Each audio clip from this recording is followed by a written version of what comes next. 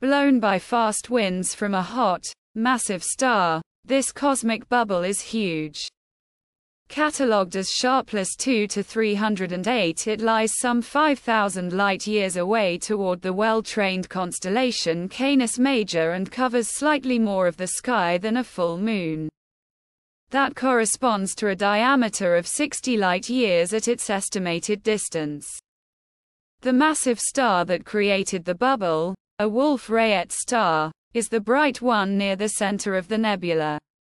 Wolf-Rayet stars have over 20 times the mass of the Sun and are thought to be in a brief, pre-supernova phase of massive star evolution. Fast winds from this Wolf-Rayet star create the bubble-shaped nebula as they sweep up slower-moving material from an earlier phase of evolution.